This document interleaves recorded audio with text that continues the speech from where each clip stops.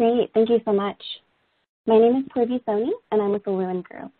Happy National Women's Health Week, and welcome to the webinar, Supporting the Preventive Healthcare Needs of Dually Eligible Women with Disability. Today's session will include a presenter-led discussion, followed by time for audience questions and answers. This session will be recorded.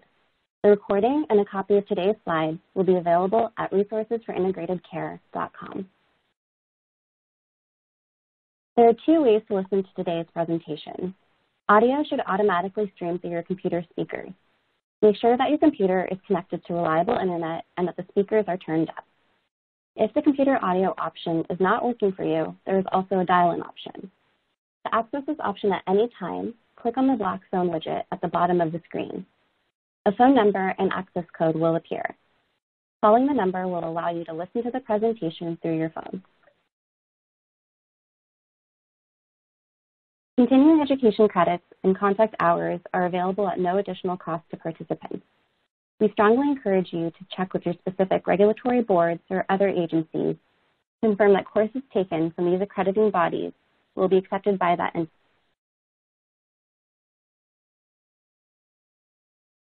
You'll see on this slide that we've laid out the various continuing education credit and contact hour requirements. Social workers can obtain one continuing education credit through NASW if you complete the pre-test at the beginning of the webinar and also complete the post-test. Nurses can obtain one continuing education contact hour through the California Board of Registered Nursing by completing the pre-test and the post-test.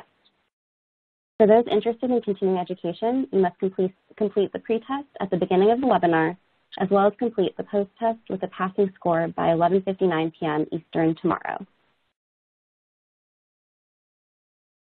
This webinar is supported through the Medicare and Medicaid Coordination Office at the Centers for Medicare and Medicaid Services.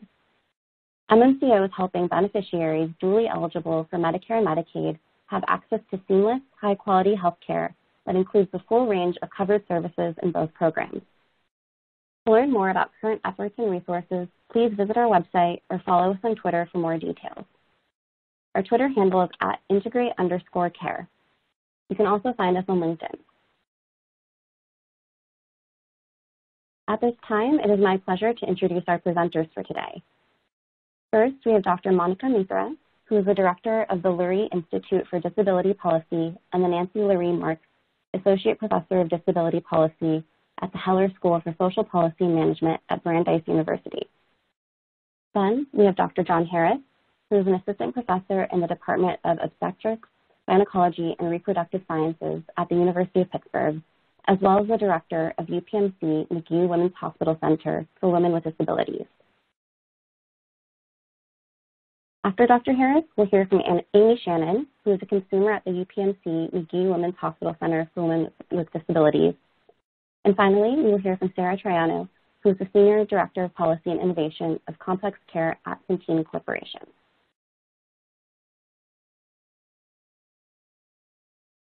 Here we have our learning objectives. As a result of attending this webinar, you will be able to recognize the challenges and barriers to accessing healthcare that women with disability face, including attitudinal biases, physical access barriers, communication challenges, stigma, and unmet social needs.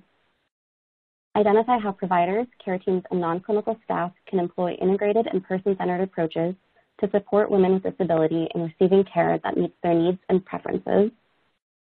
And describe how health plans and providers can support women with disability by improving communication and physical accessibility. And here we have the outline for today's event.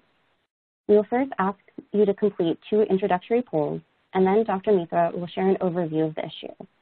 She will be followed by Dr. Harris, who will share clinical considerations for accessible and inclusive healthcare for women with disabilities. And then our consumer speaker will discuss her experiences as a woman with disability accessing preventive healthcare. We will then hear from Sarah Triano, who will share a health plan's perspective. And finally, we will end with an opportunity for you all to ask questions and hear responses from our presenters.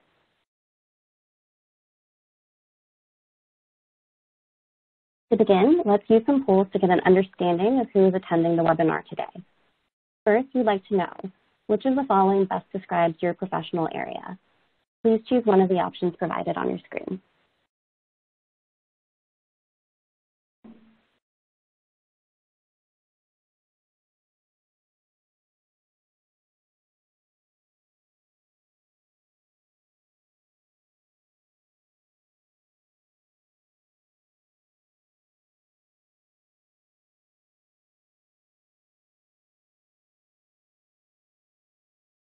think we can move to the results. So it seems like most of our audience is health plan case managers, care coordinators. We also have health plan administration management, as well as providers in the audience. Welcome. And then our next poll question.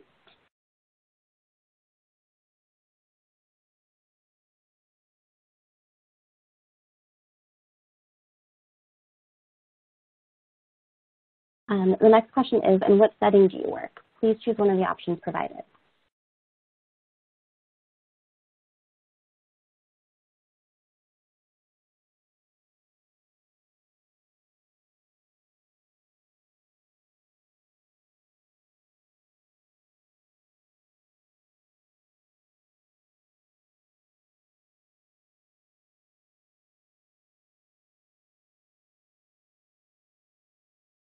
And if we can move on to the results. The majority of our audience works in a health plan, but we also have some community-based organizations and some consumer organizations and long-term care facilities. Great. Well, thank you everyone for sharing in the polls. And with that, I will turn it to our first speaker, Dr. Mitra. Hi, Purvi. Thanks for the introduction. Hello, everyone, and welcome. As Purvi mentioned, I'm Monica Mitra, and I'm the Director of the Lurie Institute for Disability Policy at Brandeis University. Next slide, please. I'm going to be, in the next 10 minutes or so, providing you with an overview of what we know about people who are dually eligible, and really focusing on women who are dually eligible. And right off the bat, I'm going to tell you that in terms of research, in terms of data, specifically when it comes to dually eligible women, the research is pretty slim. So what I'm going to end up doing is just talking about sort of what we know from the data, and also filling in the gaps by discussing and by documenting what we know about women with disabilities in general. So first, I'm going to give you an understanding of the population, like who are people who are dually eligible.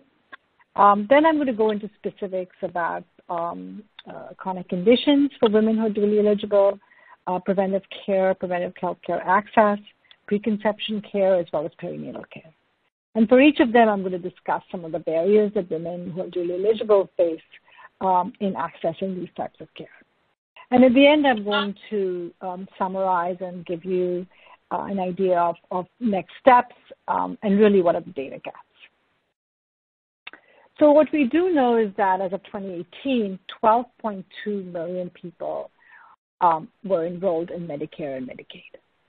And 60% of dually eligible women, dually eligible individuals are women. And this is based on the available data that we have. What we also know is that people who are dually eligible face high rates of chronic illnesses, chronic conditions, including diabetes, heart disease, hypertension. About 60% of dually eligible people have experience multiple chronic conditions, and more than 40% have one or more mental health diagnoses. And across all ages, what we've seen is that the proportion of dually eligible women among those with multiple chronic conditions was higher than that of men. Next slide, please. What we, just in terms of the general population, what we know is that disability and age, there's a strong correlation. So the older you are, the more likely you are to have a disability. When it comes to dually eligible individuals who have a disability, so 64% have reported not being able to access the needed care. And this includes preventive health services. So 64% of those who are not being able to access care are women. And dually eligible women, so on one hand, they're more likely to have problems in accessing care, including preventive care. And on the other side of it, dually eligible women who have a disability are more likely to be hospitalized and have a greater number of days, inpatient days, compared to non-dually eligible, compared to their peers who are non-dually eligible. Among the general population of disabled women, what we've seen, the screening rates for breast and cervical cancer among women with disabilities are consistently lower, consistently below national standards. And there is some variation depending on the type of disability. So, for example, in a study that was conducted a few years ago, what we found was that women with physical disabilities who develop breast and cervical cancers die from them at an earlier age compared to non-disabled women. Next slide, please. So, what are the barriers to preventive screening? And I know that the speakers after me are going to discuss this in greater detail, but people with disabilities face significant barriers to accessing care and to accessing preventive care. There have been reports, and this is throughout the research that we've conducted, there's great difficulty in getting an appointment, and there are long wait times. Transportation issues, the lack of transportation, the lack of accessible transportation, the lack of accessible public transportation is a significant barrier for people with disabilities, whether accessing preventive care, accessing job opportunities, for social participation, literally every facet of their lives. So in addition to transportation, what we've also seen is that even when they actually get to their providers, there is a lack of accessible equipment and there are a lack of accessible facilities. So even today, which is 31 years after the Americans with Disabilities Act, people with disabilities and women with disabilities are facing inaccessible healthcare environment every day. Women with disabilities, for example, often face challenges getting into the required position or onto an accessible exam table. In my research, what we've seen consistently is women with disabilities have reported just not being weighed. And we've even spoken to women with congenital disabilities who have never in their lives been and don't even know of an accessible weighing scale. There are also additional barriers, for example, communication barriers. There's a limited availability of appropriate and accessible communication tools. There's a lack of American Sign Language interpreters, and often beyond these barriers, what we've seen is women speak about the attitudes of the providers and the support staff that they encounter.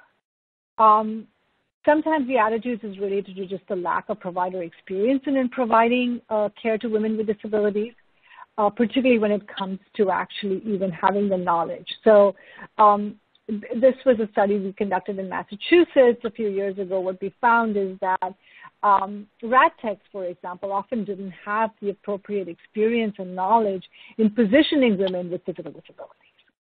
Next slide, please.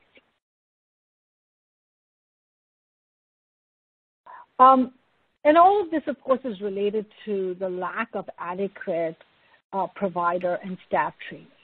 And a lack of adequate training, both in terms of interacting with people with disabilities, but also to understand the diverse needs of women with disabilities.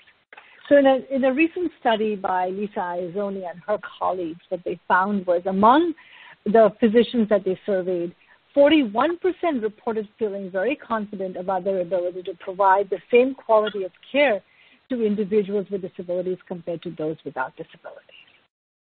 And as I mentioned before, what we found is that women with disabilities often report that healthcare providers interact with them in a pejorative, in a condescending, and often in a patronizing manner. Next slide, please. So this was, in this slide, what we're seeing is that women with different disabilities are less likely to receive mammograms, the recommended mammograms compared to non-disabled women. So what we've seen is 73% of women without disabilities report, between the ages of 50 and 74, report receiving a mammogram in the past year, compared to 67% of women with any disability. And when it comes to women with cognitive disabilities, they're the least likely to receive a mammogram. Next slide, please. And again, we see similar disparities in terms of the receipt of Pap tests for cervical cancer screening. And often what we've, in research that was conducted by Dr. Parrish, is what we've seen a lot of providers just assume that women with disabilities are non-sexual. And so there is a less of a likelihood of Pap tests. Next slide, please. In the research that I've conducted, what we've seen is that women with and without disabilities, while they report similar pregnancy intentions and their desire for children, but they often receive disparate treatment compared to non-disabled women when seeking contraceptive care. They're also less likely to use moderately effective measures of contraception, but they are more likely to be sterilized and also sterilized at younger ages. Next slide, please. And so on one hand, what we're seeing is that women with disabilities, they face disparities in terms of their preconception care. But when they get pregnant and when they are seeking prenatal and perinatal care, what we're seeing is that women with disabilities are more vulnerable to multiple risk factors. They're also more vulnerable to pregnancy complications. They face their higher rates of adverse birth outcomes, including preterm birth, including babies who are smaller babies. So preterm birth as well as infants that are small for gestational age. And they are more likely to experience pejorative attitudes from their healthcare practitioners, both at preconception care and throughout their prenatal care. Next slide, please. So I just want to summarize my presentation by just saying, is again, reiterating what I stated earlier on, is that there is really a need for data and a need for greater understanding about the needs and the experiences of dually eligible women in terms of their seeking preventive care. We know that people with disabilities and women with disabilities, particularly women who are dually eligible, they are more likely to have higher levels of poverty, poor mental health, worse overall health, elevated levels of stress and trauma, and poor experiences with their healthcare practitioners. So what we really need to do is also understand how these factors and their social determinants of health impact their access to preventive care. And I do want to end by pointing out that what we know very little about is the intersection between disability and other marginalized identities. This includes women, for example, who are racial and ethnic minority women with disabilities, and we understand what are their experiences, what are their outcomes, and what are their what are the access barriers that they face when it comes to accessing preventive care. And now I'm going to turn the talk over to Dr. John Harris. Thank you. Good afternoon. My name is John Harris, and I am the director of the UPMC Magee Women's Hospital Center for Women with Disabilities. And so I'm going to tell you a little bit about that clinic, about what we offer, and about the experiences that will be generalizable to many different populations and settings. Next slide, please. First I want to tell you about our center. It's been in existence for the last 20 years, and we're very proud of that history of access for our patients. It was started by Dr. Sandra Wellner, who was a physician who developed a mobility disability as an adult and saw, I guess, from both sides, both the challenges of providing medical care as well as the challenges that the healthcare system had in being able to receive the health care, because she needed to receive it herself. And she was instrumental in starting our clinic here in Pittsburgh 20 years ago. Sadly, she died right after it was opened in a house fire, which is a known occupational hazard for people with mobility disabilities. It's been carried on by other providers, including Dr. Corey, who I took over for. And currently, the team is made up of myself, Julie McKechnie, who's a nurse midwife. So we have both the physicians as well as allied practice providers, as well as Dr. Peter Bulova, who's an internal medicine physician who comes and sees our patients cooperatively. And then we have a experienced and enthusiastic nurse coordinator that really provides some care management for these patients, because they do have complicated situations frequently that need a lot of communication. Next slide, please. So just to tell you a little bit about our clinic, these sort of clinics that specialize in these services are unusual, and ours is one of the larger ones, but it won't seem large, under the descriptions of kind of normal general OBGYN clinics. So we see about 400 or more women each year. We see mostly women with cognitive or mobility disabilities. We see a few people with sensory disabilities, but most of our focus is on intellectual and physical disabilities. And about 61% of the women that we serve are dually eligible. That makes sense both in terms of the high rate of disability, as well as that many of our patients are independent or may no longer have other family members that are able to provide care. The services that we generally offer are going to be preventive well woman care. We also provide problem visits for acute and chronic conditions related to reproductive health and GYN care, and we provide medical and surgical consultations related to OBGYN needs. Next slide, please.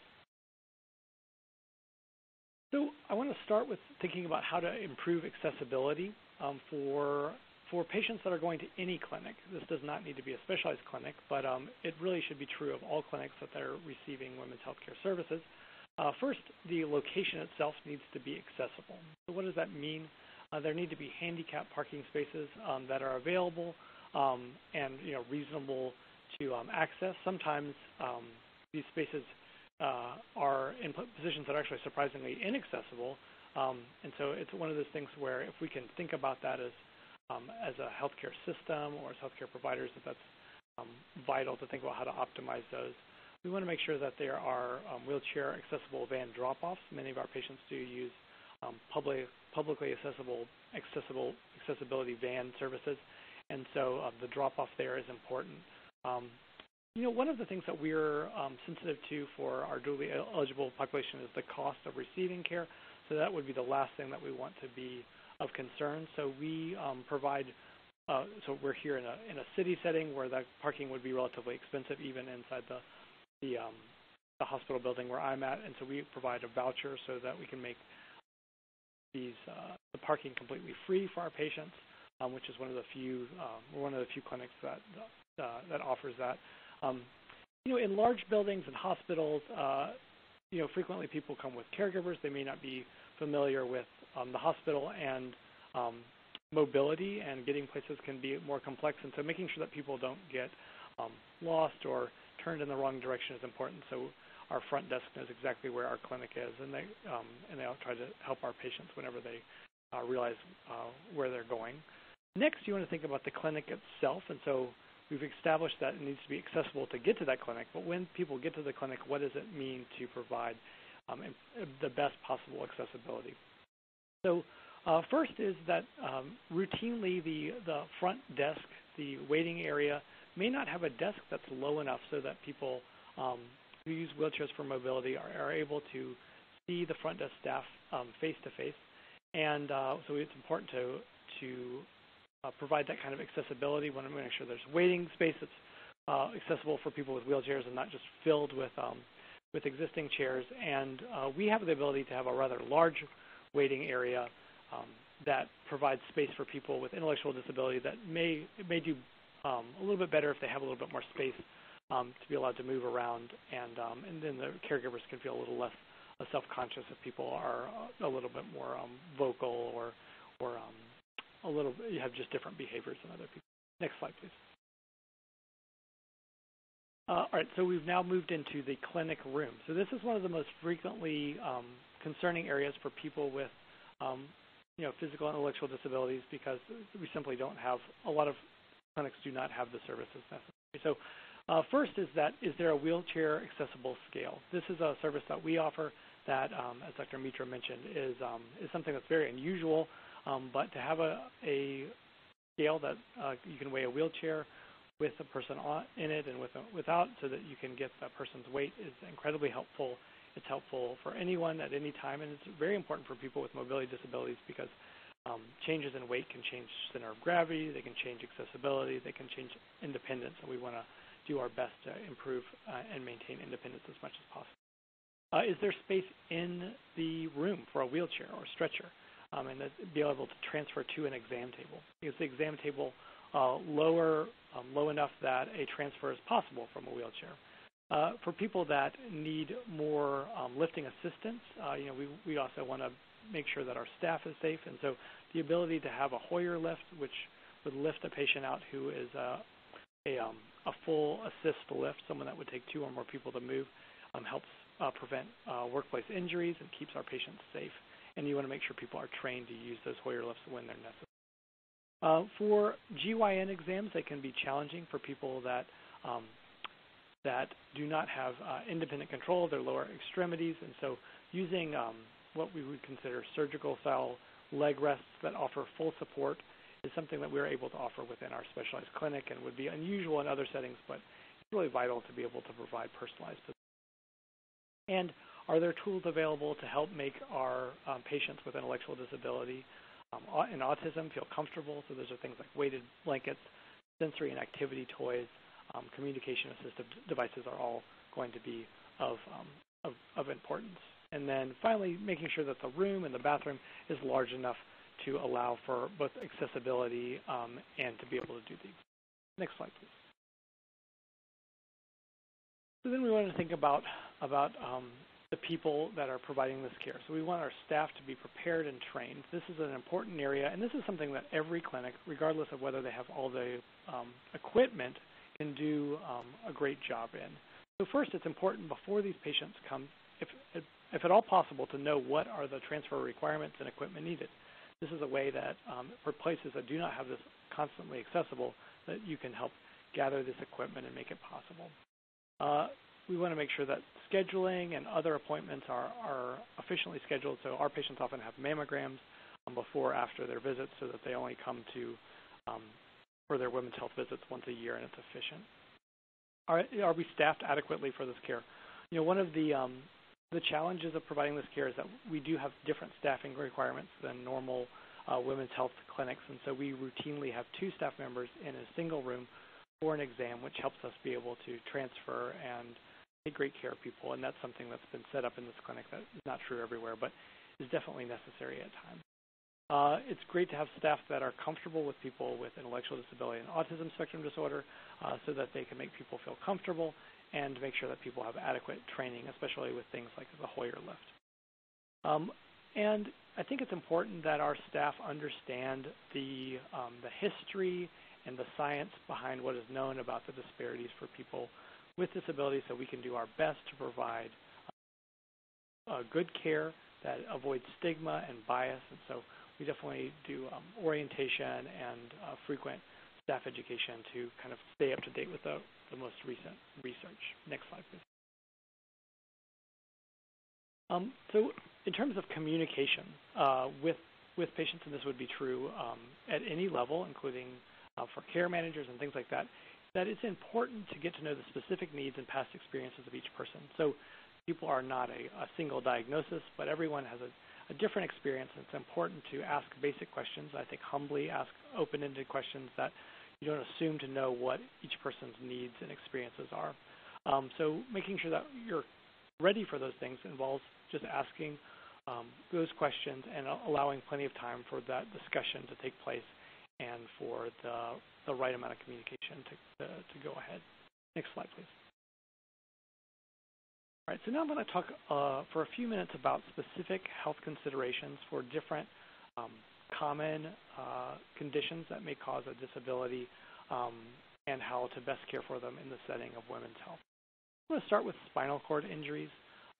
Spinal cord injuries are an area where I would say that the basic understanding of the complications of spinal cord injuries may be poorly understood by a general women's health provider audience, and so training for these patients is important to do the best we can. So there's a condition called autonomic dysreflexia, which is vital to understand for pelvic exams and evaluation of reproductive health care.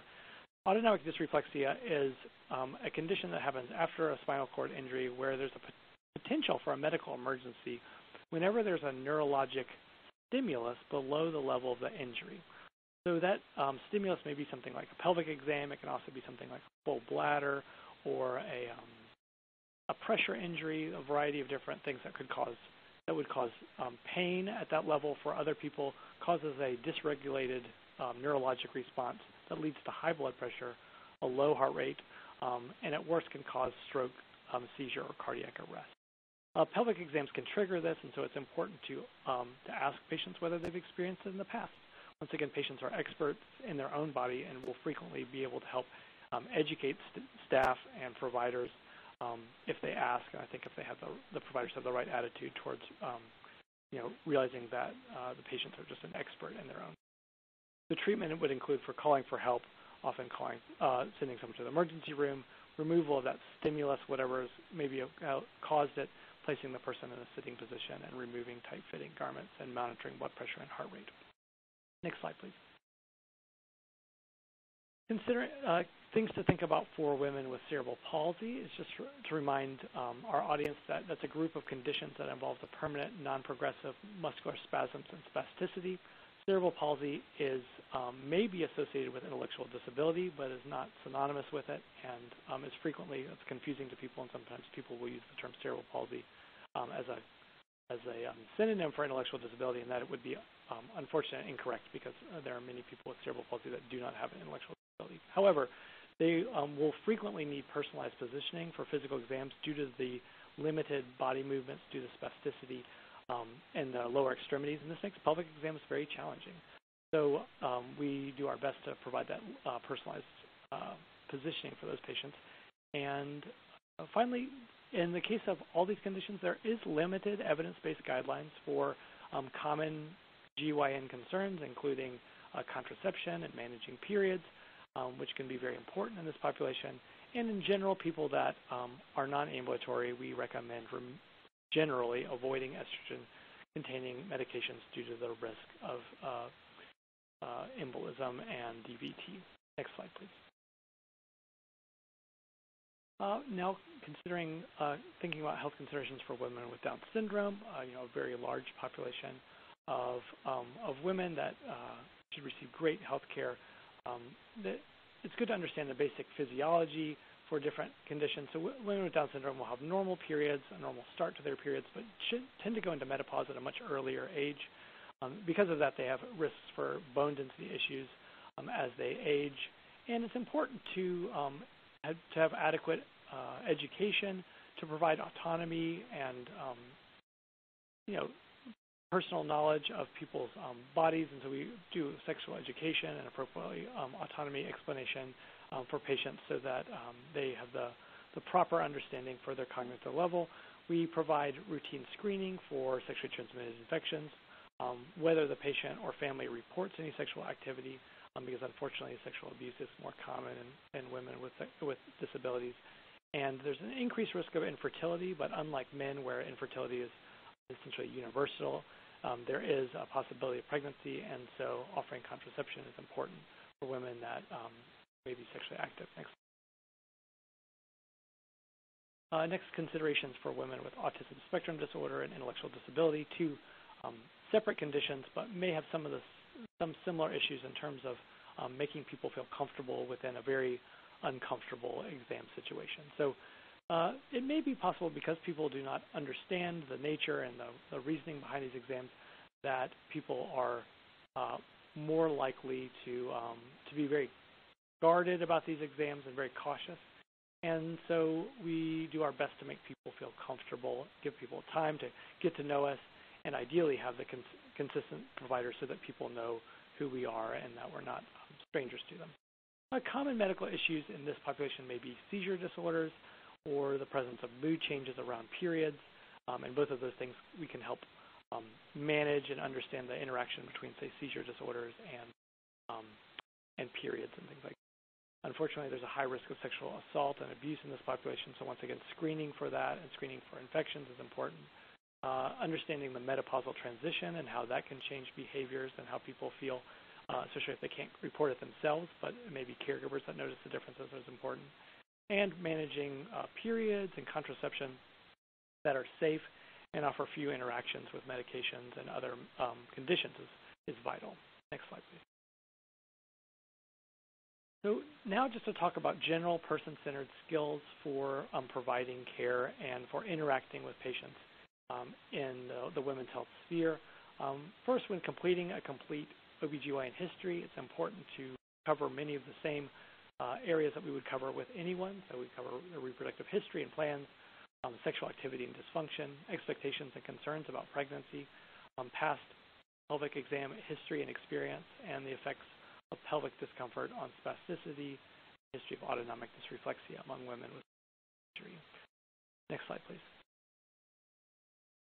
When performing an exam, clinicians should offer assistance when necessary for transferring to an exam table. Certainly many people are independent, but we want to make sure that people feel safe and both on transfer and then sitting on the exam table. We do not perform exams in the wheelchair. That is certainly seen as an expedient in certain options, but in general, we try to provide people the exact same care and the same access to the right exams as everyone else. So we go through the extra process of transferring people even when a relatively minor exam is necessary, like an abdominal exam. And then, as I said before, the use of specialized leg supports is really vital for people that may need assistance with supporting their legs during a gynecologic exam.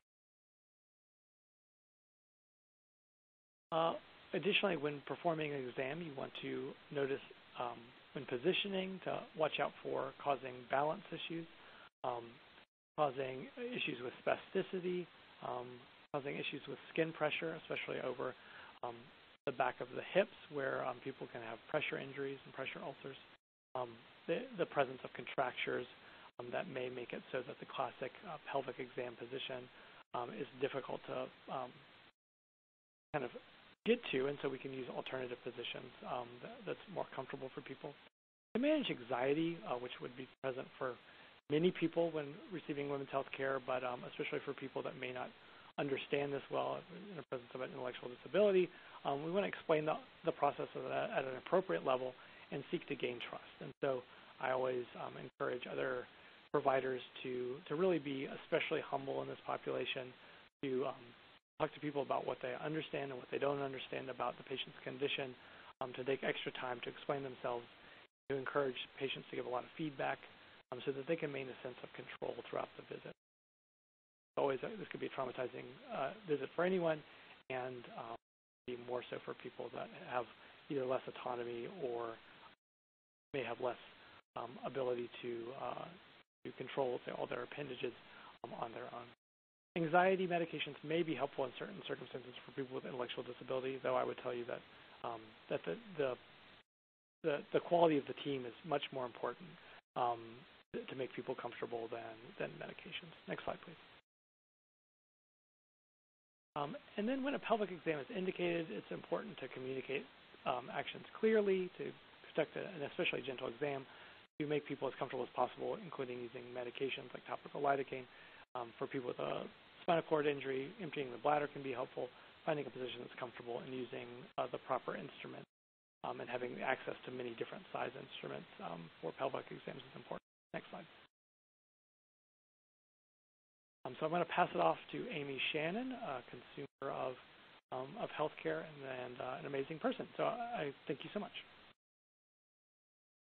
Thank you, Dr. Harris. My name is Amy Shannon. I'm 44 years old.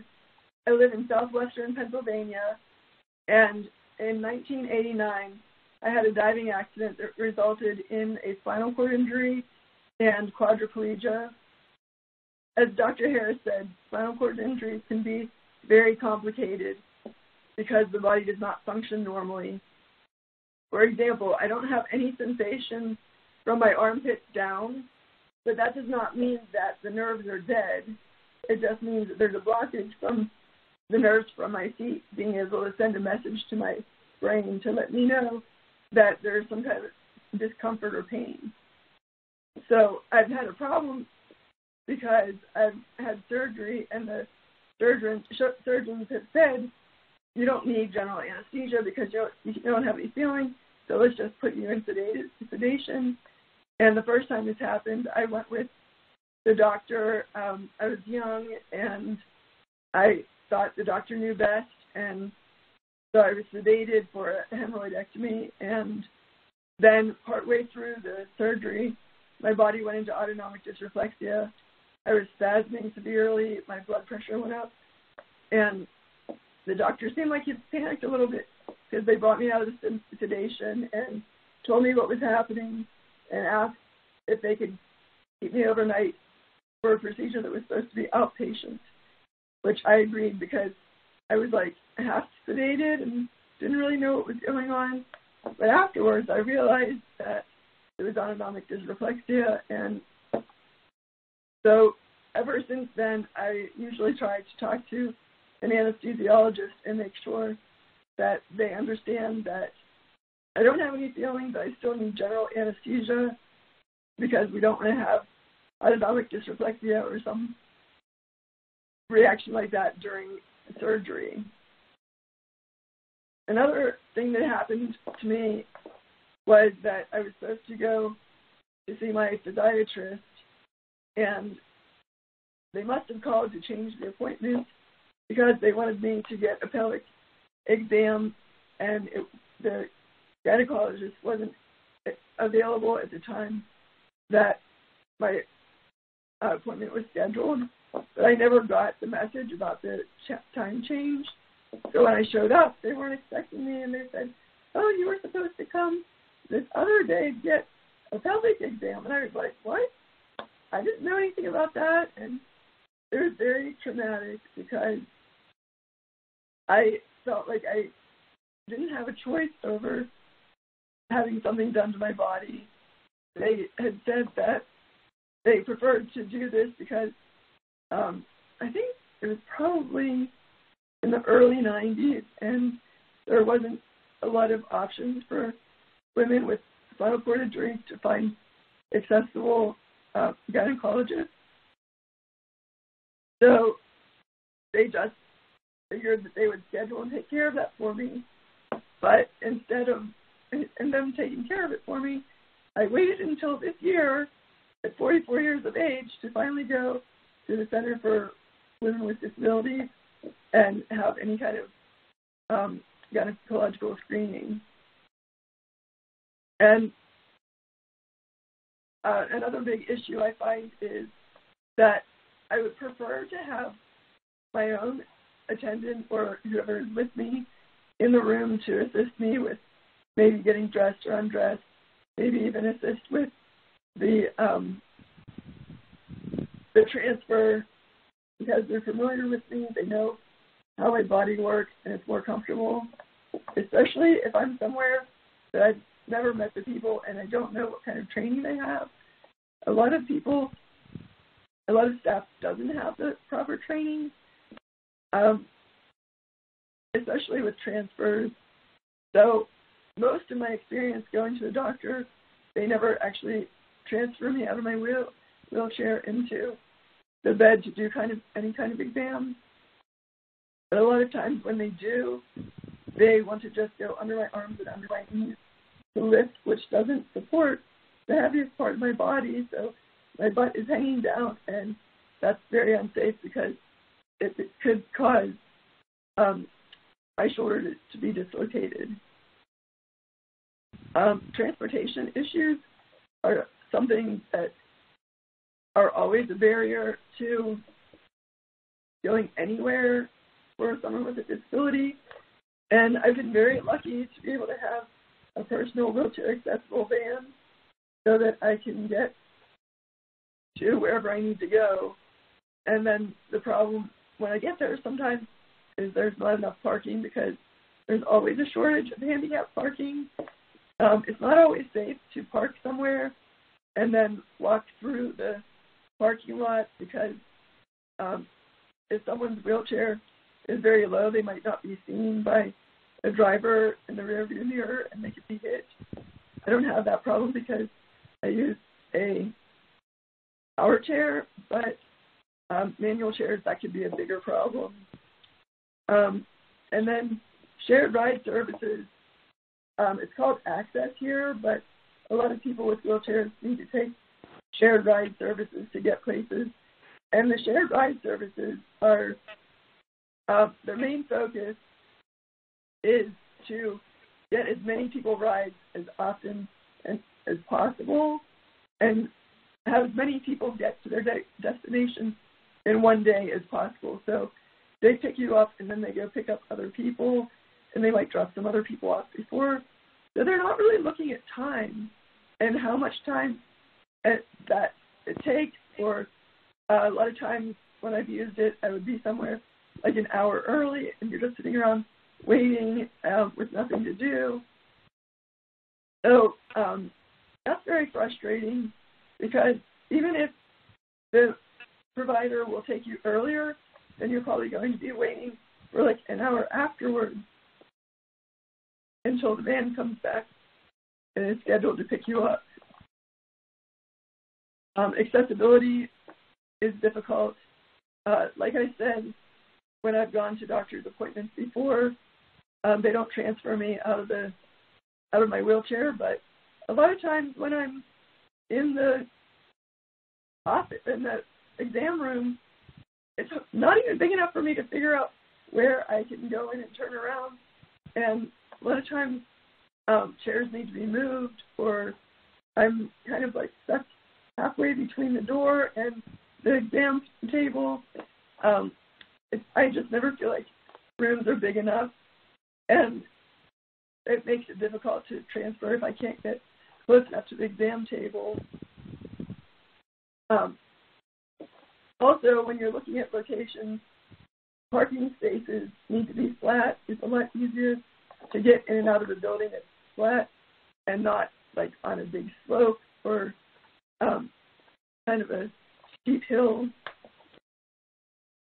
And so my experience in McGee was very different, because it is a big hospital with a lot of parking, although the parking was all full. So my mom and I did go and park somewhere else, and then I had to walk through the parking lot to get to the building. And then when my mom and I were leaving, she just figured she would go get the van and come pick me up, because that would be easier. There were doors that were easily open so that I could get in and out of the building. The elevator was accessible. And mostly, going to the Center for Women with Disabilities was the staff being so welcoming. The room was bigger. I saw a Hoyer lift in the room right away. The bed raised and lowered. And I just knew that I was in the right place to get the right kind of care. But not all people with disabilities are good at advocating for themselves, or even know how to advocate for themselves, because a lot of times we're not even talked to as people. I went to a doctor recently, and my mom was with me, and I saw a CRNP, and she actually spoke to my mom about me in a third person for the majority of the appointment instead of talking to me. And I was the one who called and made the appointment. You know, I just needed my mom to drive me there, open the door, and then I wasn't sure if they were going to need to take an EKG, so I wanted her to be there just in case. But, you know, that was really difficult, and I didn't know what to say. And I asked a friend later, like, how do I advocate for myself in the future, because it was so uncomfortable.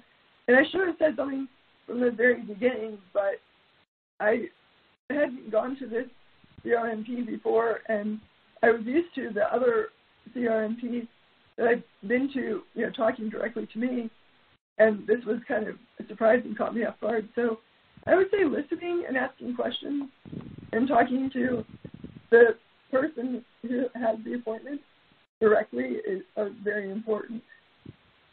and then I will pass it along to Sarah. All right. Thanks so much, Amy.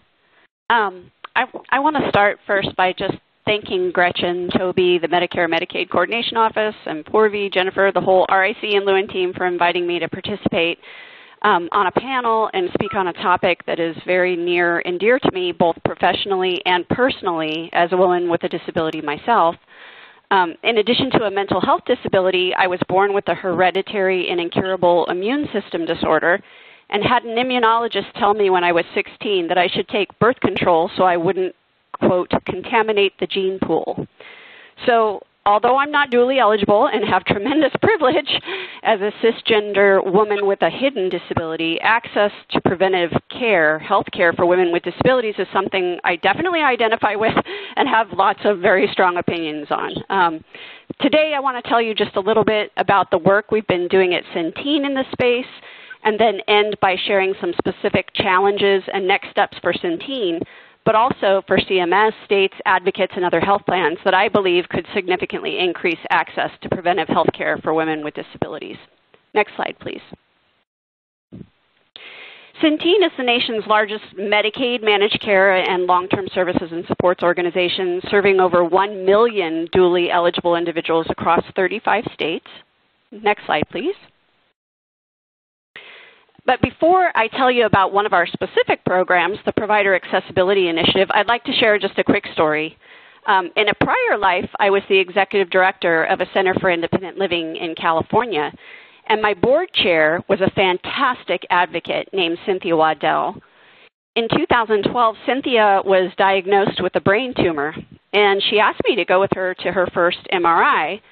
And I'll never forget the look on the MRI tech faces when we walked in and they realized, oh, she's deaf. And they had absolutely no clue how to do an MRI on someone who is deaf. I mean, think about it. You're in there, there's that really loud noise. They're saying to you, hold your breath, now breathe. You know, how do you do that with somebody who's deaf? And unfortunately, by the time they finally figured it out months later, Cynthia's brain tumor was inoperable and she had passed away. But I mean, I'm not telling you anything you probably don't already know, either through personal experience like Amy's or through a friend or family member who uses a wheelchair and can't remember the last time they were weighed at a doctor's office, or who needed materials in accessible formats at a doctor's office and never got them, or went for years without dental care because the dental offices had no idea how to effectively serve someone with an intellectual or developmental disability. So as a woman with a disability myself, I'm very, very proud to work for a company that finds that situation unacceptable and decided in 2017 to take a leadership role in addressing it, not because there's some requirement that says we have to, but because it's the right thing to do, plain and simple. But also because Centene, we have a National Disability Advisory Council, and dually eligible beneficiaries across the country in our member advisory committees told us that we should. So in partnership with the National Council on Independent Living, NICL, and NICL's Rockstar Network of Centers for Independent Living, for the last 3.5 years, we've been actively working to increase the percentage of our providers across the nation that meet minimum federal and state disability access standards, so that our members with disabilities and their companions with disabilities, say a parent of a child who has a disability, have equal access to quality health care and services that are physically and programmatically accessible. So how are we doing that? First and foremost, we set an expectation in 2017 that if you want to do business with Centene, you better be or quickly become accessible to people with disabilities. So we routinely ask all 1,091,000 of our providers with brick and mortar locations across the country to ask a standard set of questions about their disability access that are the same in every state. But we don't just take their word for it that they're accessible, right? Because a lot of them don't even know what accessibility really means. So local Center for Independent Living staff have trained our health plan staff on how to conduct on-site accessibility site reviews of the providers' offices to verify their level of accessibility. But, you know, it's not enough to just verify that a doctor's office is inaccessible and then put that in our provider directory. That doesn't help our member who needs an accessible mammogram. You know, one of the reasons that most providers give for not making their offices accessible to people with disabilities is cost. And when I was a SIL director, I used to think that was just kind of a poor excuse. But after working in a Medicaid managed care company for many years now, I've seen firsthand that for many smaller mom and pop Medicaid providers, it's a very real barrier. Some of them are struggling financially just to keep their doors open. And as the largest Medicaid and one of the largest dual-serving health plans in the country, we believe we have a responsibility and an obligation to help those providers remove that financial barrier to disability compliance so that our members with disabilities have equal access to the same health care and services as everyone else. So in 2017, we created a National Barrier Removal Fund that providers can apply to for money to remove disability access barriers at their office, whether they be physical barriers or programmatic. To date, over $1.3 million have gone out to 152 provider offices in 9 states to remove disability access barriers, along with countless hours of technical assistance from NICL, the local cells, and our health plans. Next slide, please. And among those grants have been several specifically targeted to women with disabilities. So we helped install a digital annunciator that announces the floors in the elevator at the Institute for Women's Health in Texas. We did a complete women's restroom remodel at an internal medicine office in Florida. And we provided 91 accessible OBGYN tables in all 9 states where we've implemented this initiative so far. Next slide, please. And I'll never forget, one of the first calls I got after we launched the initiative from a nurse at a women's clinic when her office received the accessible exam table. She was so happy because up till that point, they had been doing what Dr. Harris mentioned, giving pelvic exams and pap smears to women in wheelchairs while they were sitting in their wheelchairs. Yeah, ouch. I mean, I think that might have some impact on how many women actually schedule an appointment for a pelvic or pap smear. Yeah, next slide, please. So one of the grants was also made to a residential addiction treatment facility in Illinois that was temporarily housing the women and men in the same wing of the building because the women's ward was not accessible and the state had to shut it down. We added a ramp and the women's ward was successfully reopened. And we were thrilled when a mental health office in Indiana asked for funding to install a fully accessible diaper changing station in their women's bathroom. So we know intuitively that these grants we're providing are improving the health outcomes of dually eligible women with disabilities, but unfortunately, all attempts to prove that by securing funding from the National Institute on Disability, Independent Living, and Rehabilitation Research with 3 different university centers on disability have been unsuccessful so far. Next slide, please. So in addition to that provider accessibility, several other things our long-term services and supports and Medicare, Medicaid plans across the country are doing to increase access to preventative care for dually eligible women with disabilities include they make extra payments to OBGYN providers for practice visits so that women with intellectual, developmental, or other types of disabilities too can visit the office before their actual appointment, meet the staff, see and touch the tools that will be used on them in their exams to really reduce their anxiety and fear. We also have partnerships with local centers for independent living and DD providers to proactively distribute HPV immunization information to women with physical and developmental disabilities. We require that all staff go through biannual trauma-informed care training, which not entirely but does disproportionately impact women. And every month, our quality improvement teams identify women with gaps in breast and cervical cancer screenings and then proactively work with our care management teams to contact those women and help them address any barriers that they might have to getting those important screenings that Amy was talking about, like actually scheduling the appointment, scheduling accessible transportation, getting an ASL interpreter. Since the pandemic started, we've seen an increase in the number of women with disabilities that have flat out refused to schedule preventative screenings because the threat of going to a doctor's office and contracting the COVID virus is actually greater to them than the threat of getting breast or cervical cancer. So to address that, our plan in California, HealthNet, has done things like paid for home provider visits and screenings and in-home test kits. But the fear of having someone unknown even come into their home is still very real. And as my experience when I was 16 demonstrates, and as Dr. Mitra pointed out, there's a strong societal assumption that women with disabilities can't have children, and if we can, we shouldn't.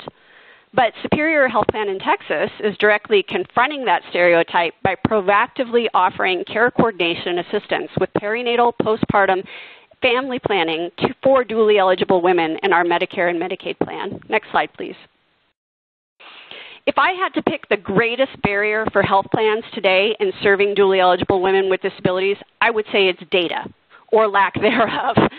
In fact, in 2017, the United Nations Special Rapporteur on the Rights of Persons with Disabilities released a report on the sexual and reproductive rights of women and girls with disabilities and cited the lack of data and information on women and girls with disabilities as the main barrier to implementation of gender-responsive and disability-inclusive strategies worldwide. So let me give you just one example of this problem. So when health plans get eligibility data from state Medicaid agencies through what's called the 834 file, it always lists certain demographic information for our members, like name, address, date of birth, age, sex.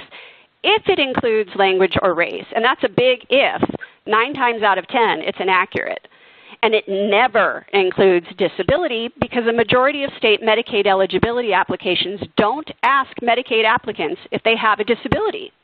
So the only way health plans really know the disability status of our members is, number one, if we ask them, which we do, but that takes time, a long time, particularly if the contact information in the 834 was inaccurate, which it usually is. So if we want to identify our members with disabilities quickly, we have to get at it through waiver eligibility, rate cells, or claims. But even those methods are imperfect because you can have a member who is, say, for example, deaf, who won't show up in any of those sources unless you try to piece together certain diagnostic codes. And even then, there isn't like a specific diagnosis code for deaf or blind. We have to take medically based diagnostic codes like macular degeneration and retinitis pigmentosa and piece them together to get to the members who are blind. I mean, even with developmental disability, you can track the population in the IDD waivers, but what about people with developmental disabilities who don't receive waiver services and who have claims that are like for an ear infection or stomach flu? So on this slide, I've listed the percentage of dually eligible women in Centene's Medicare Medicaid plans, with women representing the highest percentage than men in all 6 states. And I also have here 2 graphs showing the COVID mortality rate among all 6 of our MMPs combined, stratified by sex, setting, and age, with dually eligible women and men over 65 in nursing facilities having the highest COVID mortality rate.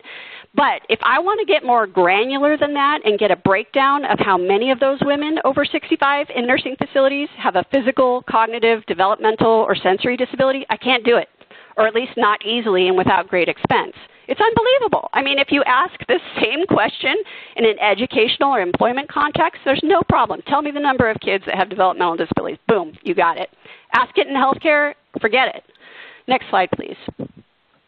So what do health plans need to better meet the preventative health care needs of dually eligible women with disabilities? We need data. We need state Medicaid agencies to ask about disability on their eligibility applications using something like the American Community Survey Disability Question. And then we need them to share that with us. Number 2, and I'm going a bit out of order here, we need NIDLR to fund evaluations of efforts like the Provider Accessibility Initiative so we can prove that providing greater access to preventative health care for dually eligible women with disabilities has an impact, not only on the beneficiary health, but also on larger systems, outcomes, and costs. Number 3, we need more women with disabilities in the health professions. While we can certainly educate providers like mine who told me I would contaminate the gene pool, I'd much rather invest our nation's time and resources into helping women with disabilities become doctors who can then change the medical model from the inside out. And last, but certainly not least, number 4, yes, we are seeing COVID-specific racial and gender disparities in testing, hospitalization, mortality, vaccination, but all of these things are really just a microcosm of the systemic racism and sexism evident throughout our health systems, particularly for dually eligible women with disabilities. And nowhere is that more apparent than in the widespread practice that Dr. Mitra mentioned of sterilizing women of color with developmental disabilities. Now, forced sterilization of women of color in ICE facilities and prisons has been in the news lately, right? But what most people don't know is that women with developmental disabilities have been and continue to be sterilized by their guardians at a rate 3 times that of the general population, all under the guise of preventive health care to prevent them basically from menstruating, getting pregnant, and yes, contaminating the gene pool. In their March 8th letter to President Biden calling on him to establish an Office of Sexual and Reproductive Health within the Domestic Policy Council, the National Birth Equity Collaborative stated that the gravest effect of our broken system is persistent inequity, which denies people of color, people in rural communities, people with disabilities, and people of low income without autonomy to determine their reproductive futures, and therefore the array of health and economic decisions key to their lives. So, to end, I'm not asking for much, right? Just reproductive justice for developmentally disabled women of color, health care jobs for women with disabilities, NIDLR funding, and data. That's it. I'm not very hard to please. Centene is just scratching the surface with some of the things we're doing to improve access to preventative health care for dually eligible women with disabilities. But thank you for letting me share some of those things with you. And I look forward to hearing your ideas on how we can advance them even further together. And now I think I'll turn it back to Purvi. Thanks. Wonderful. Thank you so much, Sarah, Amy, Dr. Harris, and Dr. Mitra for your really informative and great presentations. We now have time for questions from the audience. Thank you to everyone who's already submitted questions. If you have any additional questions for our speakers, please submit them using the Q&A feature on the lower left of the presentation screen. You can type your comment at the bottom of the Q&A box and press Submit to send. So our first question involves COVID-19. What are some examples of unique and innovative approaches to ensure that preventive and well care occurs for this population during the public health emergency? Dr. Harris, I'll turn the question to you first. Absolutely. Well, I will tell you that certainly the whole healthcare system, we started at an extreme level of caution about COVID-19 when we had very little information. I know that in April and May, our clinic shut down just because we thought that the last thing we wanted to do was expose anyone. A lot of our patients live in group residential settings. We didn't want to expose people to COVID-19. But over time, the evidence has shown that with proper protective equipment and precautions, that receiving even preventive healthcare services is safe in healthcare settings. And so we've tried to reassure our own patients that there's a good history here of being able to provide safe care, and that while any of these particular services may be able to be delayed for some weeks or months in circumstances, that we don't want people to be to forget about them or to not get them at all. And so we try to encourage people to come in and receive the care that they would normally get, whether it's a pandemic or not. Great. Thank you so much, Dr. Harris. Sarah, do you have any examples of unique and innovative approaches during COVID-19? Yeah, I can share just a couple of them. One was, health plans are required to create care plans for our members, and in those care plans, we have to share what the emergency backup is in case if they have a personal attendant or a DSP who can't come.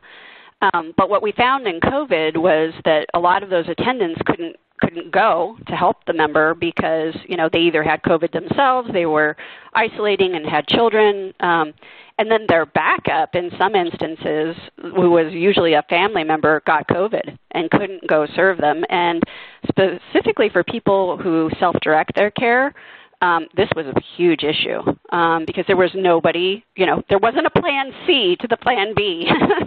And so we actually set up a 1-800 line that our members could call who were in this situation if they needed an emergency direct care worker, and we would dispatch somebody within 30 minutes to 60 minutes in rural areas. So that was kind of one, I think, unique preventive measure that we tried to take during COVID. Thanks, Sarah. Dr. Mitra, I'll turn the question to you. Sure. I'm going to go with telehealth. I think telehealth has been a real boon, and particularly when we're thinking of, for example, behavioral health. But I also want to caution that it is one strategy, and if made permanent, if the expansion to telehealth is made permanent, I think we have to ensure that it is accessible. And we also have to ensure that we take into account the social determinants of health and people's access to broadband and people's access to smartphones, and ensure it's not just, it's one of multiple strategies. Great. Thank you, Dr. Mitra. And Amy, do you have anything to share about your experience accessing healthcare during COVID-19? I agree with Dr. Mitra about the telehealth, because I was able to continue seeing or talking to my psychiatrist and getting meds, and I was able to telehealth with my podiatrist and my PCP as well, so that I was able to continue getting the care that I needed, but didn't have to go into the office or anywhere that I didn't feel safe. So I hope that continues, because it's been a great resource. Wonderful. Thank you.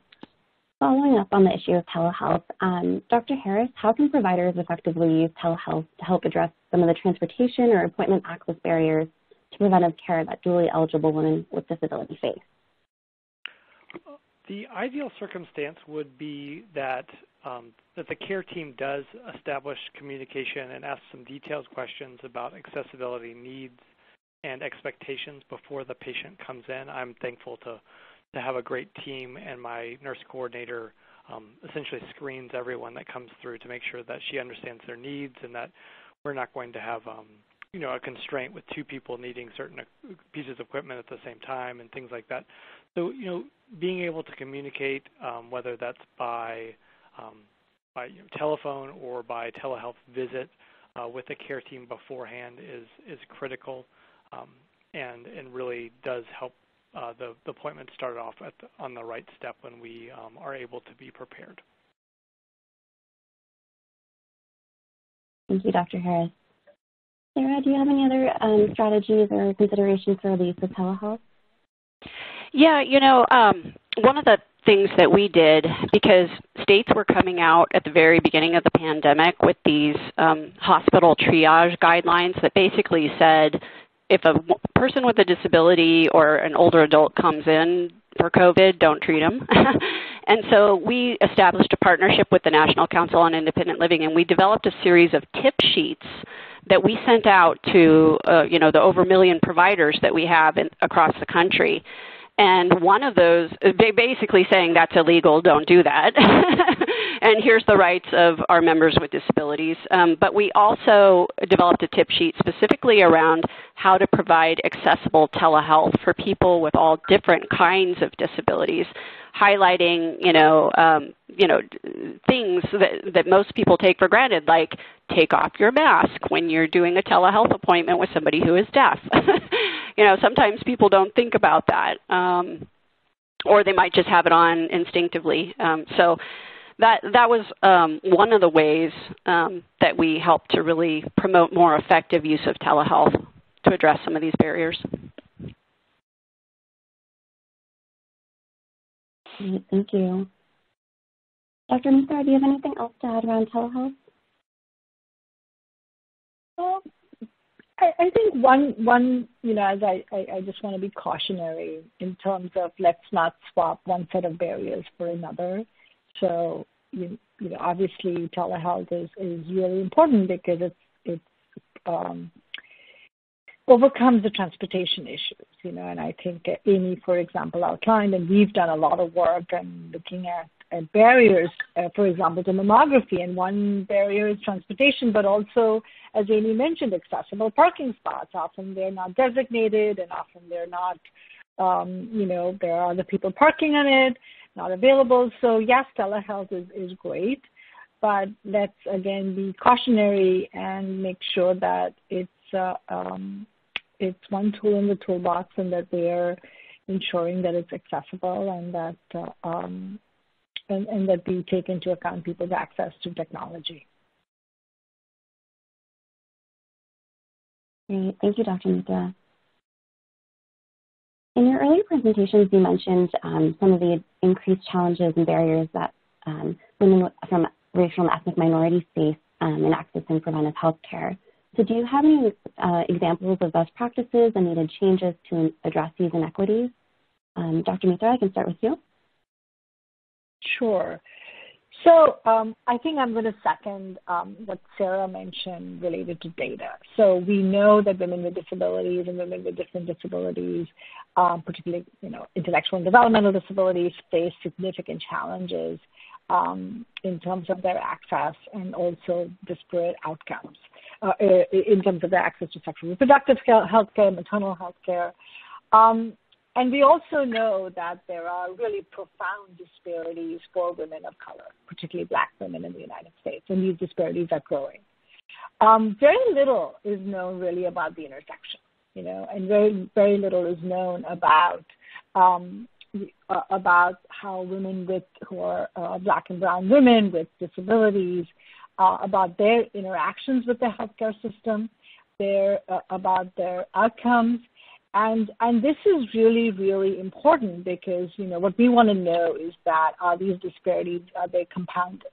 So whether being both Black or brown and having a disability, does it compound the disparities as opposed to being a member of either one of those marginalized groups?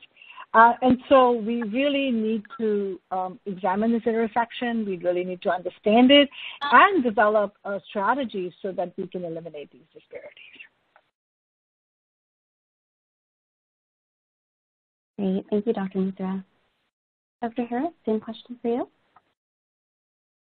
It is a very challenging circumstance to address multiple areas where there are disparities present, and when the disparities intersect, one of the challenges is simply having enough information about the particular circumstances there to be able to correctly address them. So I try to approach my understanding of the disparities around race in the U.S. with the same way that I approach the disparities around disability care as one with humility, and where I try to address my questions and concerns clearly and to patients. And so I have, one of the important resources for women with disability around pregnancy and parenting as social networks.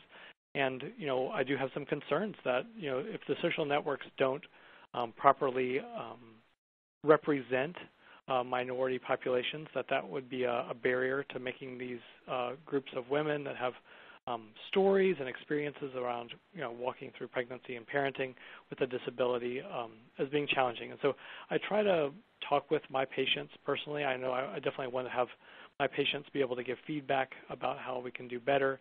And we are trying to also address these issues by talking about disability care with community organizations that focus on the need for a better care for, what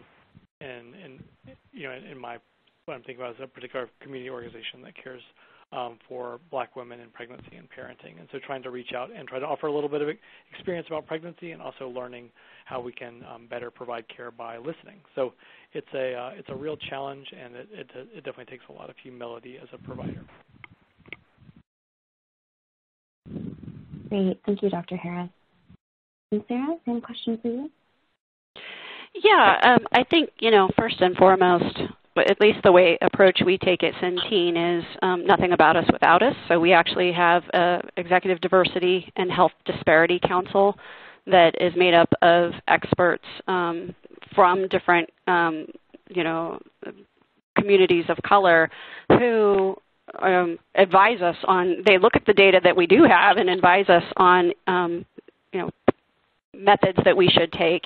I will highlight, there are a couple of specific things. We're doing some work around access to doulas for women of color in particular. And then also there's groups like a nonprofit organization out of California called REACH that are doing some really great work around maternal health remote monitoring, and they get like blood pressure monitors out to particularly African American women who are pregnant to really monitor their health during COVID when, they're not wanting to go into a doctor's office. Can't blame them. And so I would highlight that as a best practice that I've seen in this space.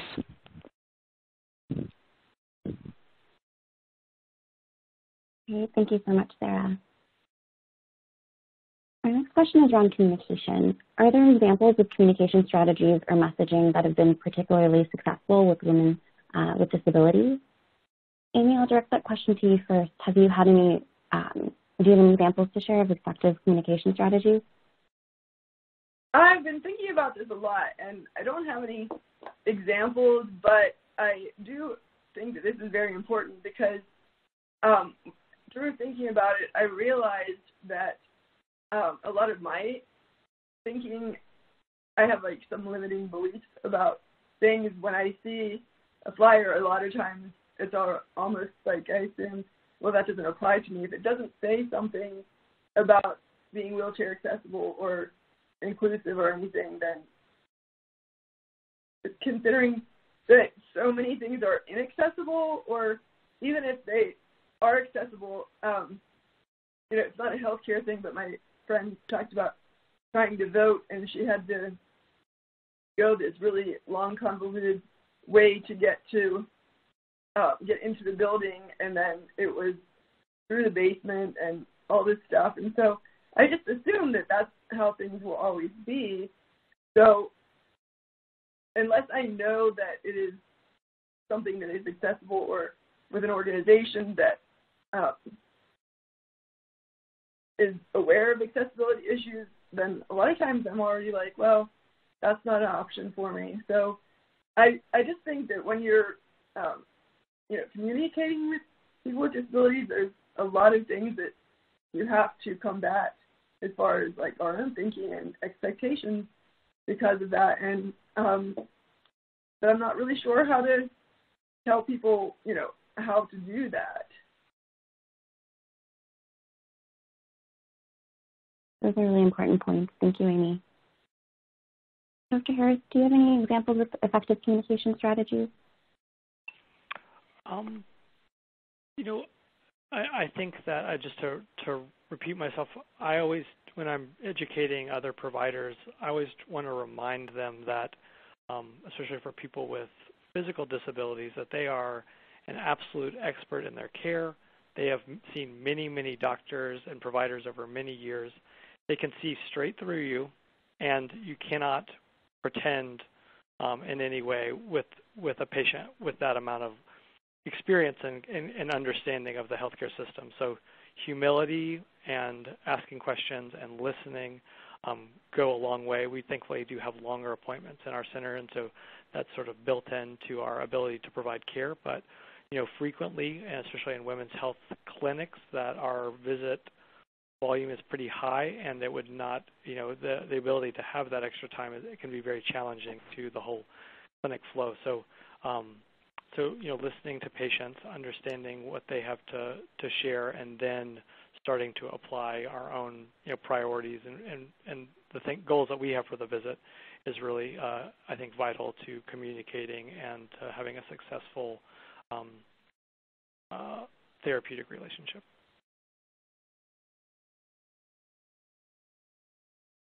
Great. Thank you, Dr. Harris.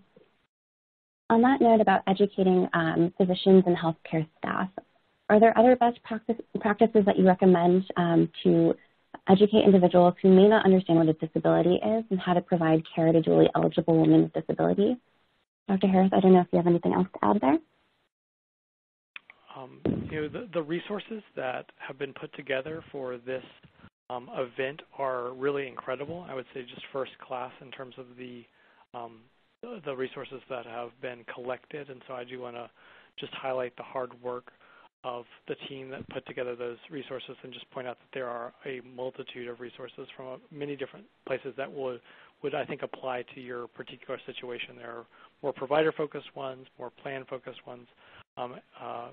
There's a lot of things out there, and they are available, and in this case, just well organized. So I'm really thankful for that opportunity to use those resources.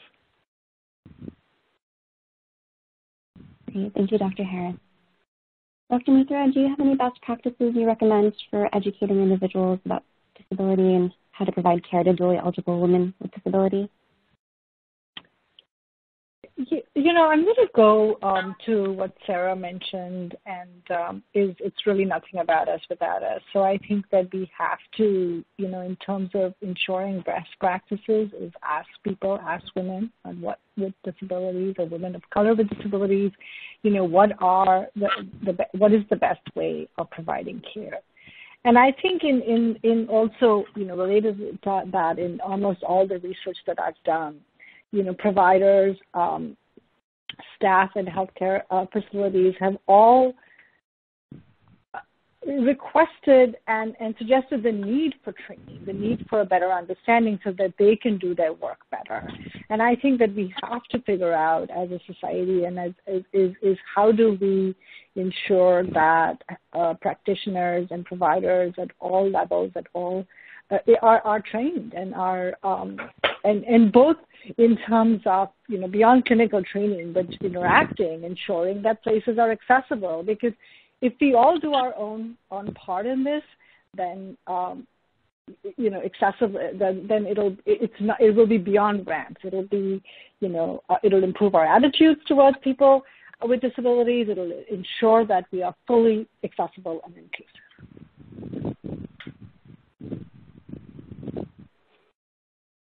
Great. Thank you, Dr. Mitra. We have time for one last question.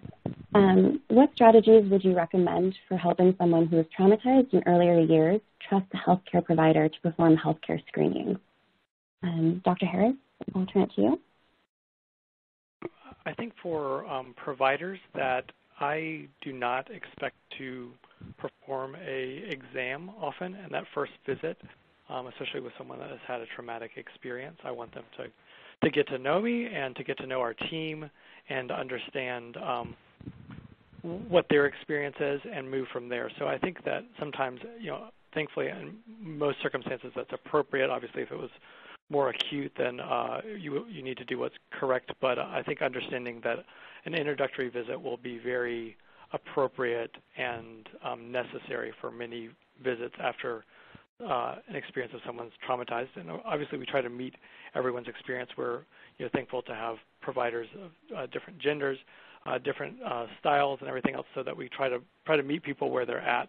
But you need to understand where they're at, and they need to feel safe, to feel like they're not going to be asked to do something they're not comfortable yet. Thank you, Dr. Harris. Dr. Mitra, is there anything you would add? This is a really important question, and I think that we need to that there are a lot of people with disabilities, and a greater proportion than people without disabilities, but who have faced different traumatic events. They're also more likely to have experienced different types of violence. So I think for providers to understand this and to then provide care in an appropriate way is really, really important. In terms of the best, the best way to provide the care, I'm going to go with what Dr. Harris mentioned.